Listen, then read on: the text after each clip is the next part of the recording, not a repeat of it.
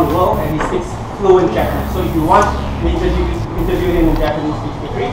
Then you have Mr. Nishiya Suzuki, of course, fluent in Japanese, and also very fluent in English. He's the general manager of Red Wing Japan, which is also responsible for the whole Asia. And finally, we have Mr. Philip Chan, which is the general manager for the safety division at Liden Limited, which is actually the key distributors for Southeast Asia. So without further ado, I'll just leave the session. Thank you. Welcome. Thank you. Thank you. Thank you for coming. Really excited to be here. Really excited to open this store. Obviously, it's the best place for us to tell our story. And Red Wing, we think, has an amazing story. First of all, I want to say, as he already said, thank you to the team who built this store. A lot of hard work has gone into creating this. It's not easy to design a store and open a store. Really grateful to the Liden team. Stephen Tan, Kelvin Lee, Philip, Nancy, they're our partners. Red Wing's been around for 109 years. It'll be 110 years next year. Owned by the same family since the beginning. So for us, having these global partners is really important. We have a great business around the world. And Liden's a really unique company for us. Red Wing is divided into three kind of divisions. The biggest division, of course, is the industrial division. You'll see some of those booths next door. That services oil fields and mining and business around the world. Then there's the heritage division, which is this division you see here today, which really celebrates the history of Red Wing and our factories and our capacity to make really beautiful shoes. And we have an outdoor division as well, which is the brand Basque, which we started in the 60s. But Liden is a unique company that actually, one of the few companies that sells our brand. They sell both the heritage and the industrial brand. So we're very proud to work with them. We've been partners for almost 40 years. Almost 40 years, which is an amazing feat in and of itself. So for us, happy to be here, answer your questions. It's really a great story. We love to share it whenever we can. So if you have any questions at all, please feel free to grab us, talk to us, and thank you again for coming.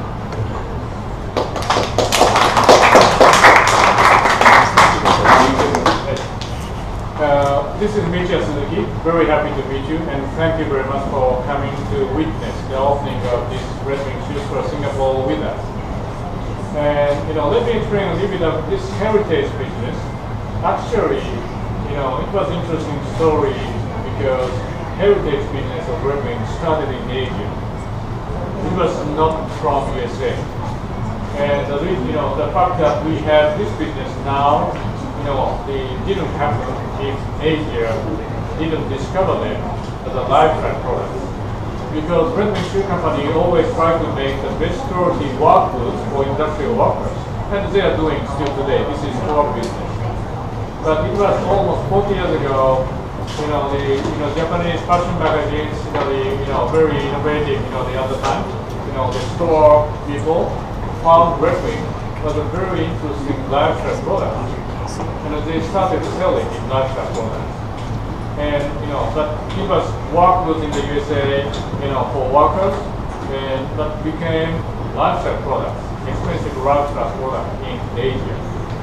And if you think about blue jeans, used to be workwear for mining workers. And now every of us have several pairs of blue jeans wearing every day as a fashion, as just kind of regular, daily wear for the comfort.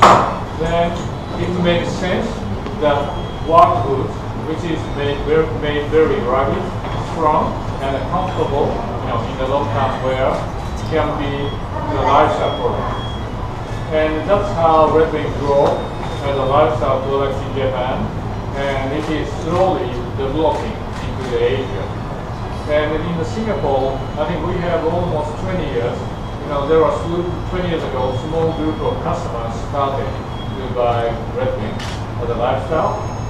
And they could be kind of they came to know Red Wing as a work goods, but then soon started every day, even when they are not working because it's very comfortable.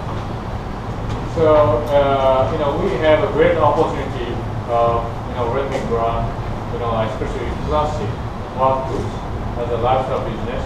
And it grows slowly, and now we came to have this store. I always say this store is not a store, it is a temple. Because this is not, just selling a product is not the objective. It could be consequence. The objective of store is, help the visitors discover the value of a brand. If they find our values, then probably they're going to buy it as consequence. But we don't ask customer to buy, we ask customer, or we help customer to find, discover the great values of a brand. And that is why all the interior, all the decoration is telling different stories about the brand. It could be heritage, history, quality, craftsmanship, traditions. We have so many history, we have so many stories to tell. So this is how the store should be and how store is. So I hope that you can find those stories today about many things that we displayed over here. And if you have some questions, if you have some interest in something, please ask us. Thank you very much.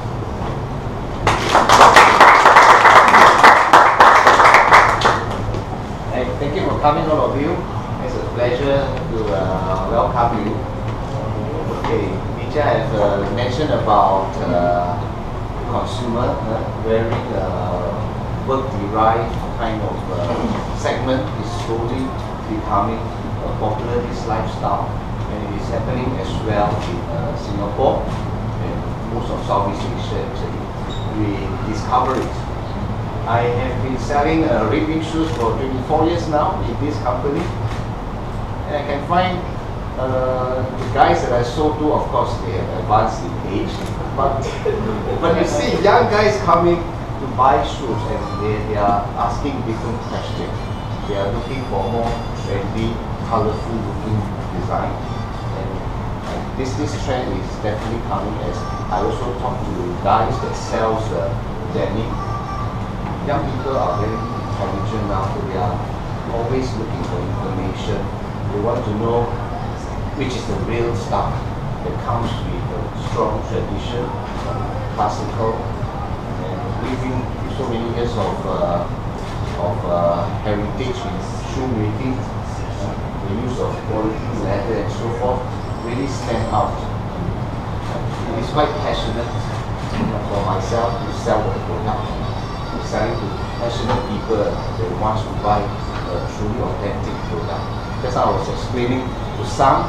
This shop, being the flagship shop, we will help to have emotional engagement with our consumer, showing them what is the signature element of the red wing. The leather is one.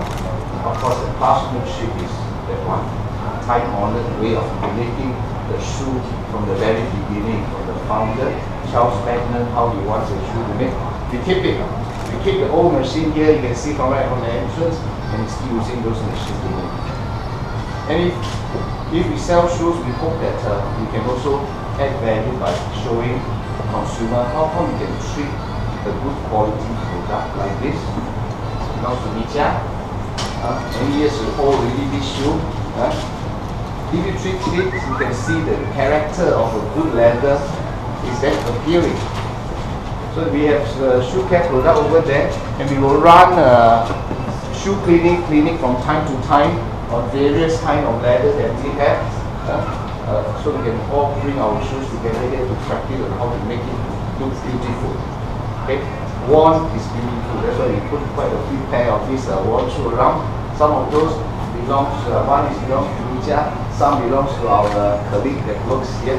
Okay, and this being the flagship store, of course, we carry the full collection of the red wing range, and some are only found in the red wing flagship store, like the Irish setter. That's this World Heritage range. We also have the chaka added to the classic dress range. We have three range of product. We have classic dress, work range, which is the biggest collection, and the other one is the work service shoe. By then we have the poster of a postman delivering letters to the garage man. So we bring back the garage man, flipping catalog in the 1950s. We found we have something called a garage man, and we bring back the garage man into this. So that's that will help very strong raving consumer to come here, what we just say, enjoy the selection, touch and feel it, get some visual engagement with the real product as well. And then we have nice furniture here to fit our shoe people leg properly, because this is very important. If we fit the shoe correctly for our consumer, they wear it from heel to ball, then you can have the most comfortable fit of the shoe. And then wearing a very hard quality sole, you will feel more comfortable. Of course, over time the shoe will break, or we call it break. You will have a lot of enjoyment wearing. So this shop is built like that, and is facilitated by my colleague, our store ambassador, well trained. They will be able to help cover all the values that the Raving brand has in the shoe.